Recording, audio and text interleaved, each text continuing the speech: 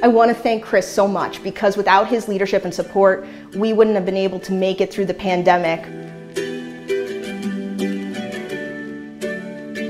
Our businesses are being challenged like never before.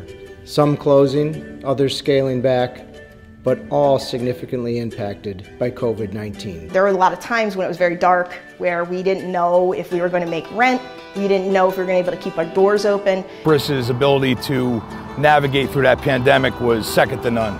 Those businesses will be back, stronger than ever. And just knowing that the town was doing everything that it could under Chris's leadership to help us to understand what our problems were. Always asking the question of how can we help you? How can we make things better? I work with many town supervisors, and quite frankly, there's nobody that, in my opinion, does the job that Chris Ketzley has done for the community. Chris's leadership helped keep our doors open. He's an action taker. So not only does he want to help, but instead of just saying, oh, I wish I could help, he finds ways to do it, and he takes the action that you need to get the help that you need. It's absolutely vital to have a town supervisor fully engaged. Under Chris Ketzley's leadership, Glenville is a place where small businesses can thrive.